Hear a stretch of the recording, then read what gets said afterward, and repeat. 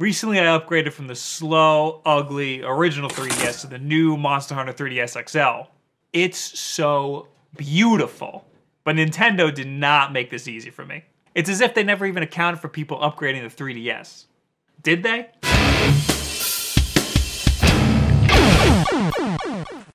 So I got myself the new 3DS XL because, for one, my 3DS was really slow, and playing Super Smash Bros. On it, when the screen zoomed out, all the characters got really tiny and they were hard to see. That is a game that was made for the XLs. And it's been 4 years since I've gotten this old one, so time to upgrade.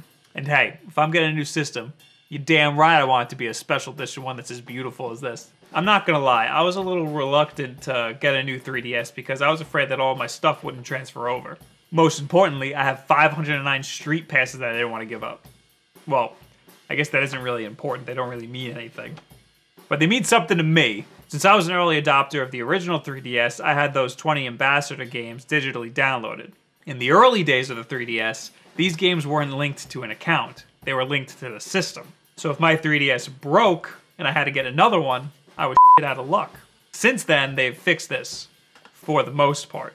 Nintendo's whole account system is seriously flawed. Trying to transfer everything over from the old 3DS to the new one reminded me of when I tried to log into the Wii U for the first time.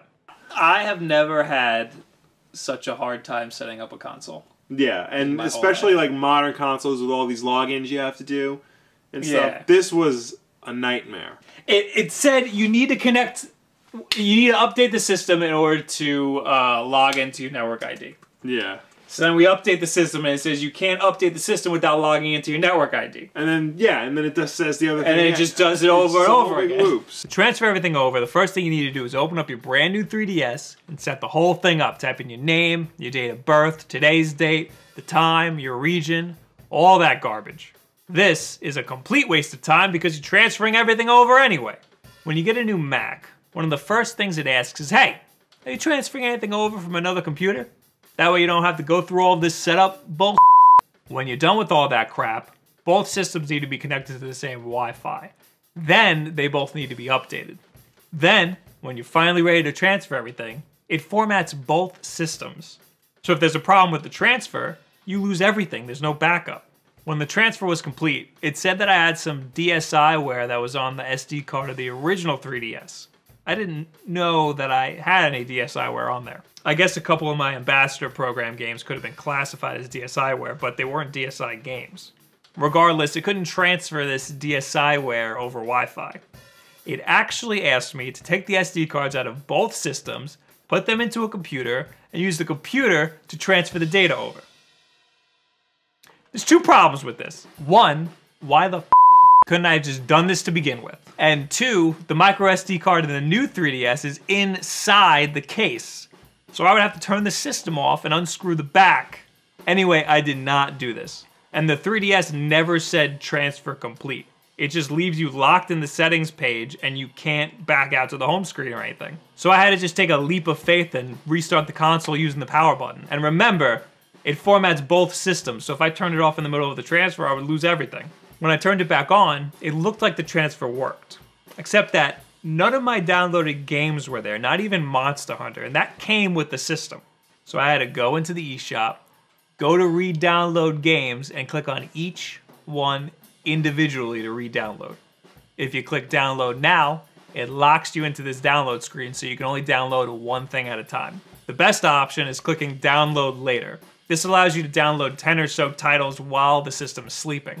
When you wake the system back up later, all of your games should be there, in the form of gifts that you have to unwrap one by one by one.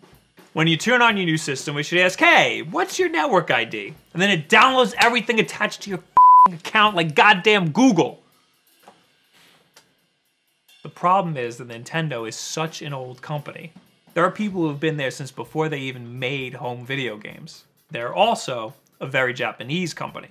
If somebody has an idea, it has to travel all the way up the totem pole. And if one of these old people doesn't like it, it stops at them. So it never gets to the people who actually need to hear it. They don't really seem to have a grasp on how the internet works or how they can optimize their network for a better user experience. But other than all of that, the 3DS is great. Does Nintendo even want people to upgrade from an older 3DS to the new one? Well, of course they do. They didn't even include a frickin' power adapter with the console. They're pretty much banking on people upgrading. So fix your shit.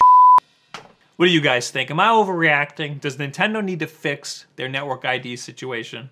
Do you have any experiences like this? Leave it in the comments below. Add me on Twitter. All of this other social media garbage. Once again, the most important things that you can do is subscribe and please share this video with a friend. Thank you guys very much. Have a good week. My foot is asleep. Have you seen this before? Read that no. to me. I can't because it'll sound super racist. But I know, Marty, you gotta come back with me! Where? Back to the future! Doesn't he look absolutely terrified? He does. Guys, remember when we put out 3 villains in a Spider-Man movie and it bit us in the ass? Well, I figured it out. We're gonna secretly allude to 6 villains in the next Spider-Man movie.